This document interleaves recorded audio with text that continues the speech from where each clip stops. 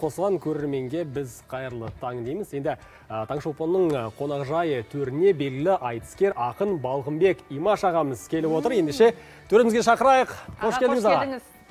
Таң қайырлы нұрлы болсын. Алла қалдырсын ма? Ассалаумағалейкум, Ардығыржан аман ба? Гүлнұр. Жақсы, бәрі аман есен, төрге шығайық.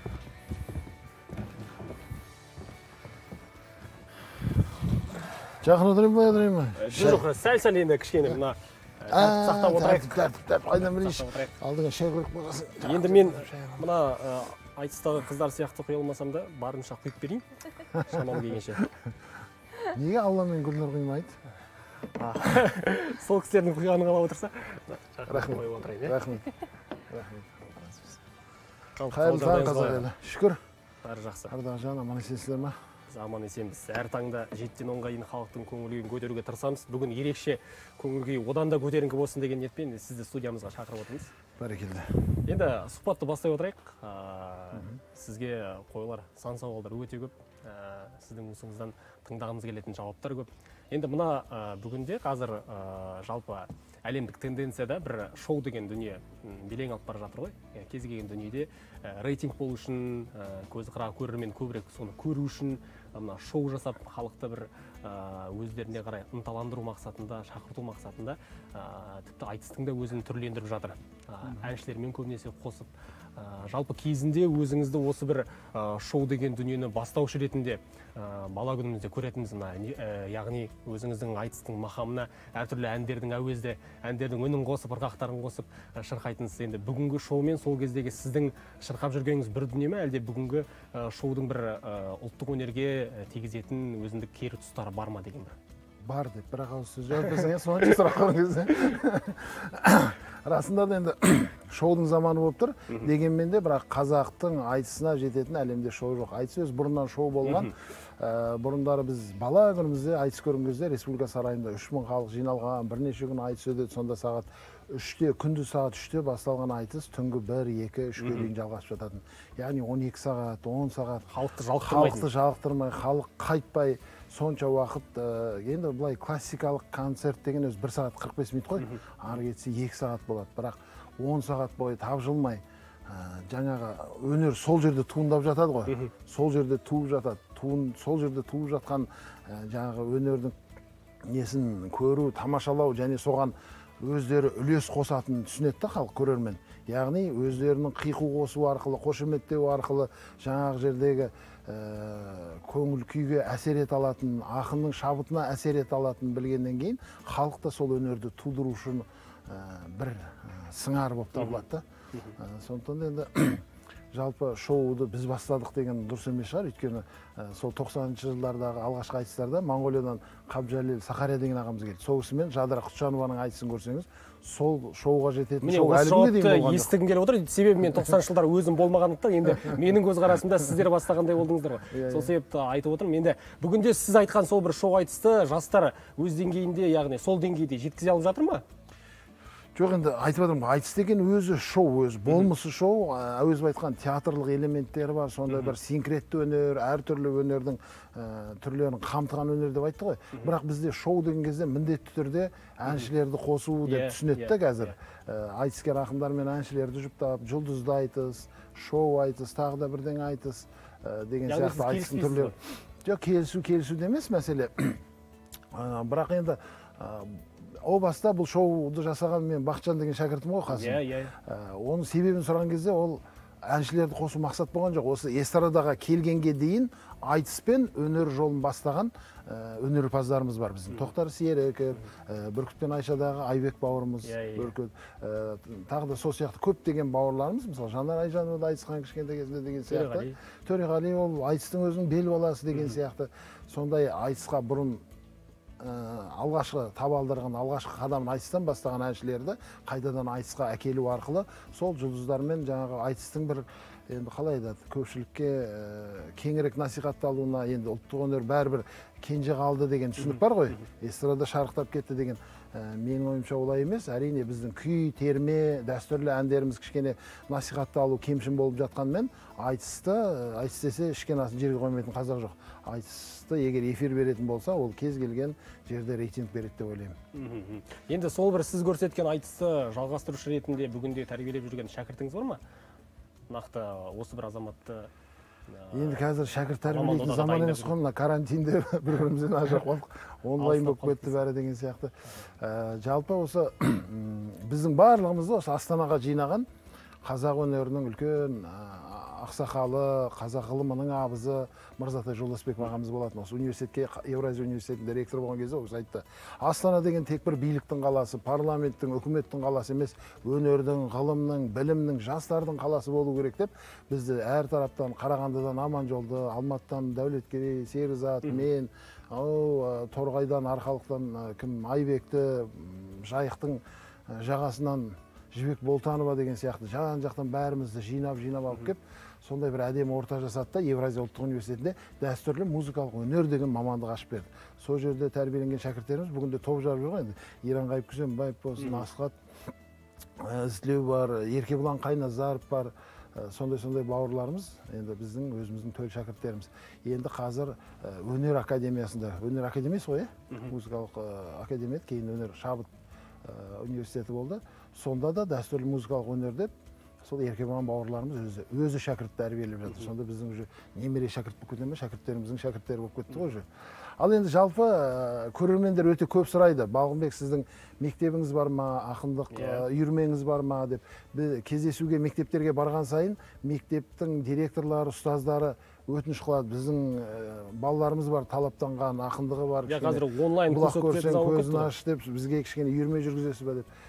Сол ойда болған. Құда қаласа мен Алматы, Астана және Шымкент 3 мегаполис қой, үлкен 3 қалада Балғынбек Имашевтың өнер мектебін ашсам деген ойым бар. Бұл да тек дәстүрлі бағытта, және айтысқа, термеге, күйшілікке, әншілікке тәрбиелейтін сондай мектеп ашпақ ойым бар. Сол кезде шәкіртім көбейеді, сол кезде көрсетемін. Енді жауабыңызды алдым.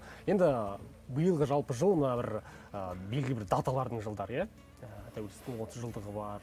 Енді жылда даталар көп болады, жылда көп болады. Биылғы жылдың ерекшелігі, тәуелсіздігіміздің 30 жылдығы. Өйткені тәуелсіздіктен құнды, тәуелсіздіктен қастерлі, тәуелсіздіктен қымбат бізге бір ұғым жоқ. Әрине енді бұл жерде әттеген айларымыз да жоқ емес, дегенмен де 30 жыл біз есімізді жидық, етегімізді жаптық. Енді бір үлкен бір болашаққа бет түзеп, жаңа рухани жаңғыру дедік, мәдениет дедік, ауыл жылы дедік, әртүрлі нәрселер жылдарды атап, былтыр Абайдың жылы деп, Абайға арнап бір күнді мереке етіп белгіледік деген сияқты осындай дүниелер жасалып жатыр ғой. Биыл Абаймен қанаттас, сол Абай қазақтың бас ақыны болатын болса, осы айтыскерлердің атасы Жамбыл Жабаевтың, жыр жәкеміздің 175 жылдығы, Мұқағали Мақатаевтың 90 жылдығы, Ыбырай Алтынсарин атамыздың 180 жылдығы деген сияқты, және біздің айтыстың өзінің жүргізушісі Жүрсін Ерманов ағамыздың да 70 жасы деген сияқты. Сондай атаулы даталар көп қой.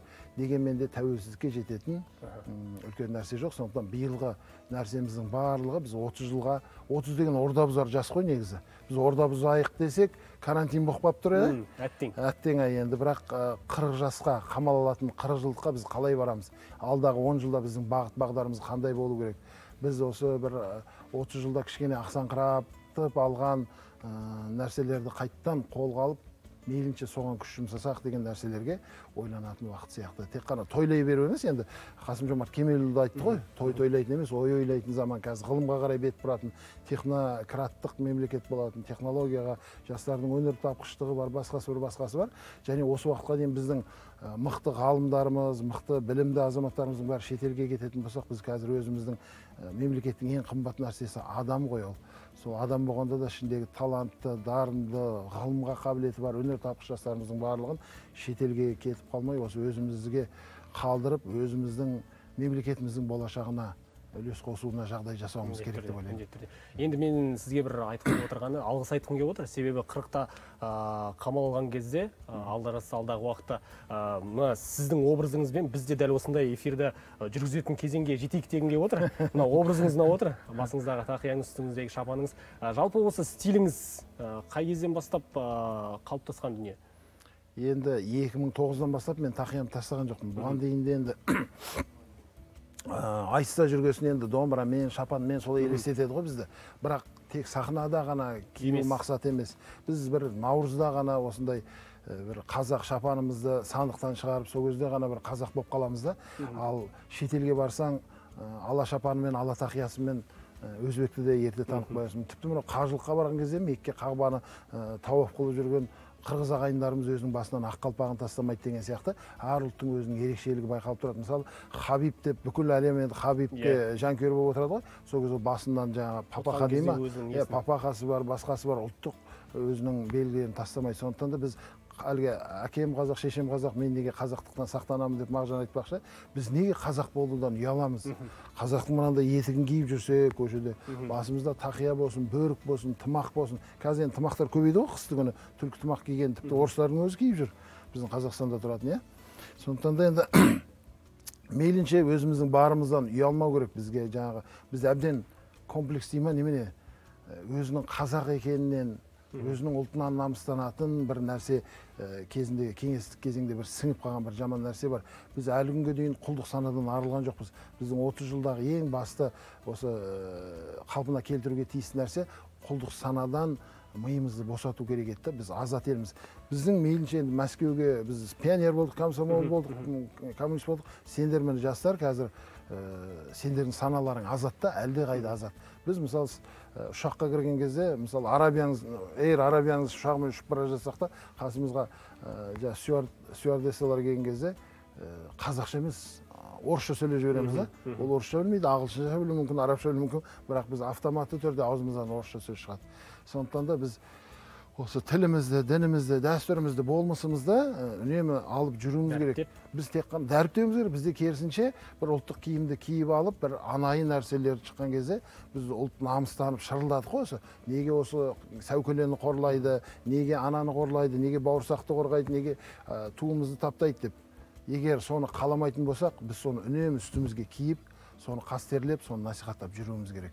Тек қана бір әлеуметтік желіде бір оқиға болып қалған кезде ғана шулаудың қажеті жоқ. Енді көкжаштың ар жағындағы барша әсіресе жас көрермендер бір санасына ойына түйді деген ойдан. Енді бір қысқа ғана рұқсат болса, енді сіз айтыскер ақын болғандықтан бүгін бірақ серігіңіз қасыңызда жоқ екен, дегенмен де рұқсат болса бір-екі жол қайырып біздің көрермендерімізге осы қара өлеңнен бір тарту етсеңіз. Қара өлеңін тартқанда даламда кең тартатын көз алыстан, бабаларым бәдір әз арыстан, бұл дүниеде жалғыз-ақ отаным бар, ол тәуелсіз бақ мекен Қазақстан. Әрқайсымыз тәуелсіздіктің қадірін білейік, және әрқайсымыз бір-біріміздің қадірімізді білейік. Өйткені әр қазақ менің жалғызым деген сияқты, менің әр қазақ менің көк туым деген өлеңім бар еді. Біз әрқайсымыз осы Қазақстанның әрбір азаматы желбіреп тұрған көк ту ғой. Енді мен бір өлеңмен аяқтайын бүгінгі эфирімізді. Айналайын дейді. Айналайын деген Олжас Сүлейменовтің өлеңінде бар, орысша жазған. Мен соны бір қазақша айтып көрейін. Ата салтын, ананың тілін білу, бұл ұлтыңның бағасын, құнын білу. Айналайын деген қазағымның мүмкін емес өзге ұлтқа ұғындыру. Қазақ деген халық қой кең жүреккіл, ұстарадай тілі бар ең бір өткір. Айналайын дейтұғын бір сөзінде махаббат пен мейірім мөлдіреп тұр. Сіңіп қалған санаға бала кезде, жоқ сияқты жылы сөз одан өзге, арналғанда ең қымбат, ең аяулы, ары жаны қаны бір қара көзге. Ойын құмар ұлы едік дала кезбе, айналайын деп тұрып мана кезде, отты айналсақ, жүгіріп үйді айналсақ, айналма деп ұрсатын ана лезде.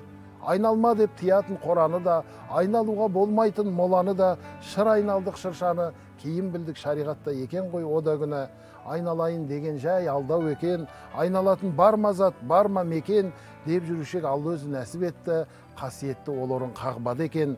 Ибрахим мен Исмаил қағба салған, адамзаттың қолымен ол жасалған, ал көңілдің сарайын кеудемізге құдіретінің шегі жоқ Алла салған. Халиф Омар қажыға кеген екен, ей қаратас, қадырың бөлек екен, біл бірақта иманды әр адамның көңілі сенен қымбат деген екен. Жанымызды кірлетіп мың күнәміз, жақындардың жігерін құм қыламыз, біліп білмей біреуді ренжіткенде оның қымбат көңілін сындырамыз. қарсы алдыңда қыл көпір сират бардай, әр адамды құрметте сыйлап талмай, көңілдерді сындыру үлкен күнә, қағбаны 70 мәрте қиратқандай. Ең жақсы сөз қазақта айналайын, оның қайдан шыққанын аңдағайын, жақсы көрген жандарын атам қазақ құрметтеген екен ғой қағбадайын.